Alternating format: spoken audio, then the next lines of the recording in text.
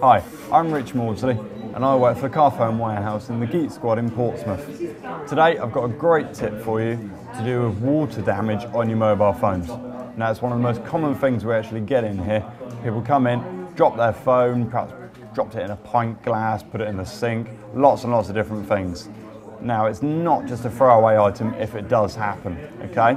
So if you do decide to take a phone call in the bath and something does go wrong, what you can do, okay, don't turn it straight back on, okay, just leave it. Take the battery out, put it somewhere safe and just leave it for up to a week, to be fair.